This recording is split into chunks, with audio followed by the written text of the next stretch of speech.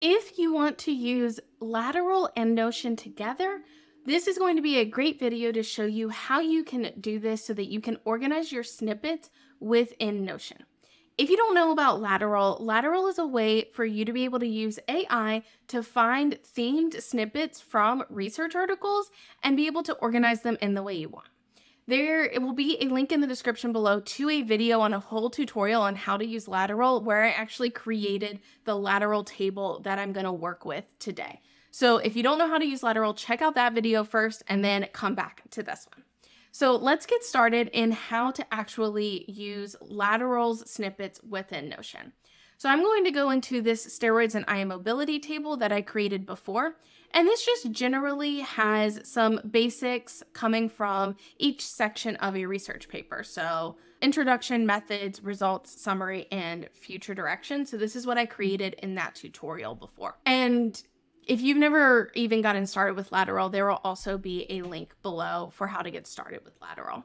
So then what I'm going to do is, if I want to be able to use this within Notion, I'm going to export this table. And what I'm going to export it as is a CSV file. So that is now exported.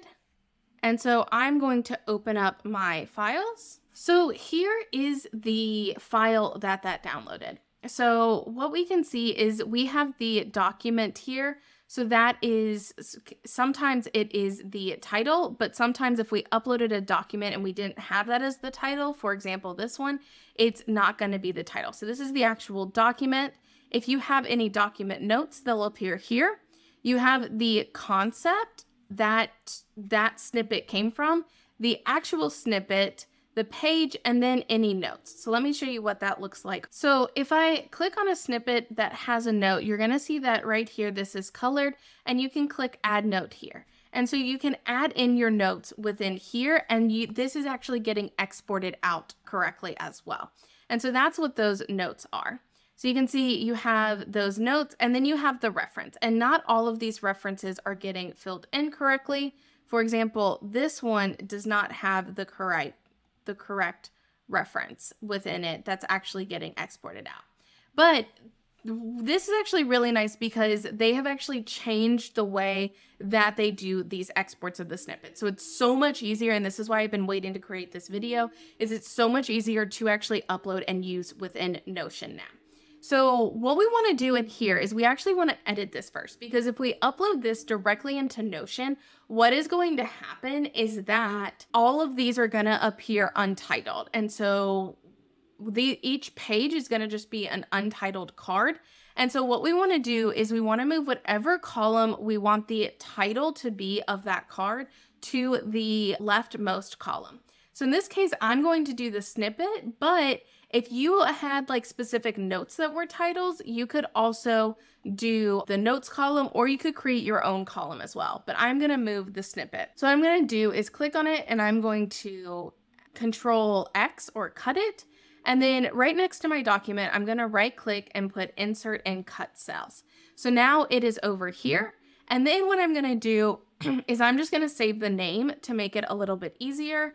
I'm going to save it as steroids and ion mobility lateral snippets and click. So now we are all done with that. And now what I'm going to do is I'm going to head over to my literature organization template.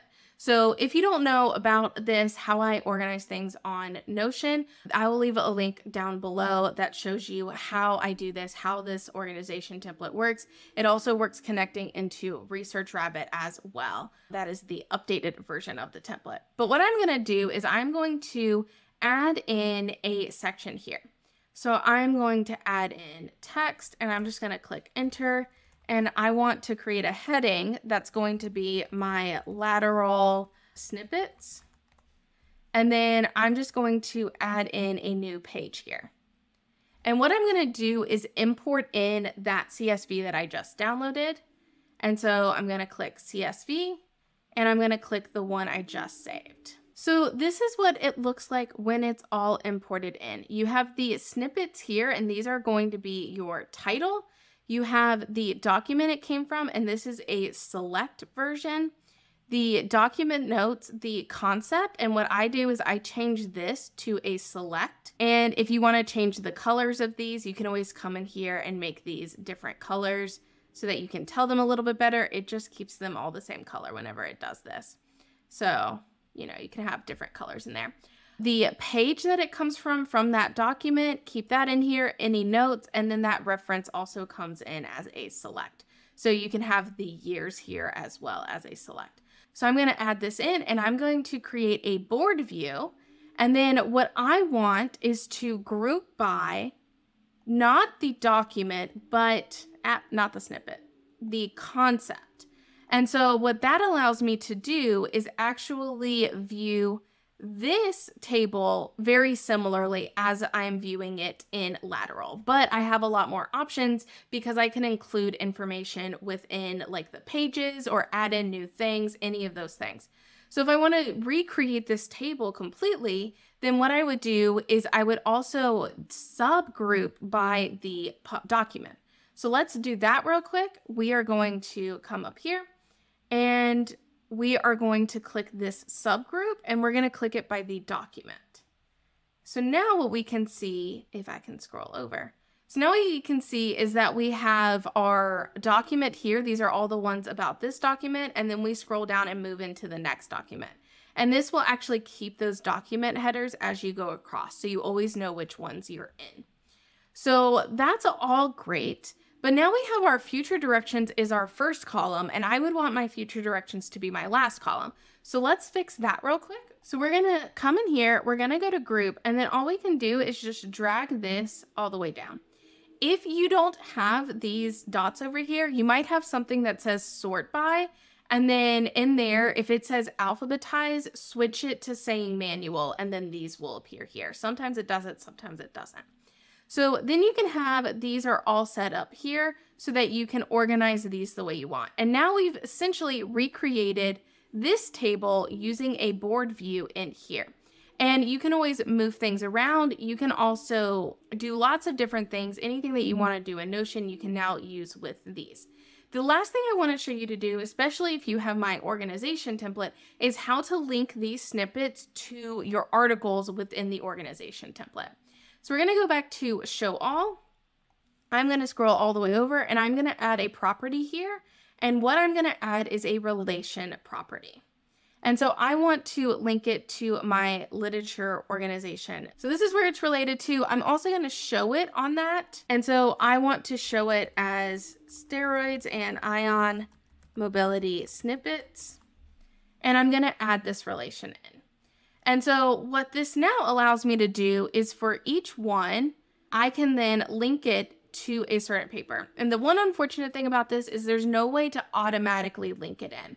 So for example, if all of this one was linked to this paper in the template, you can see, and I'm just gonna make this easier on myself, move this over. So I can link these to different papers, but I have to keep doing it. So for each one, I'd have to link it in. So this part would take a little bit of time if you want to have all of this correctly linked in, but you can see like this is it's just linking them to that. So now let's go over there and see what it looks like from the literature organization side. So I'm going to jump back to just my main page. So you can now see that that page is right here. So I can easily access it, and I'm instead going to go to my literature organization. And you can see that you can't see that column in here. So I'm going to come over here. I'm going to go to properties, and then I'm going to toggle on the steroids and ion mobility property. And when I click out of it, I can now see all of these snippets that were included in that. So this is also really nice because you can actually search these snippets. So if I searched ion source, you can see that this is the only one staying up because this has this ion source in the snippet. So this snippet would now allow you to make your papers a little bit more searchable, but then you can also have the ability to, if I go back to just the snippet, this one, if I wanted to create another board where I'm doing my lit review, I can actually organize out my lit review using these snippets as well.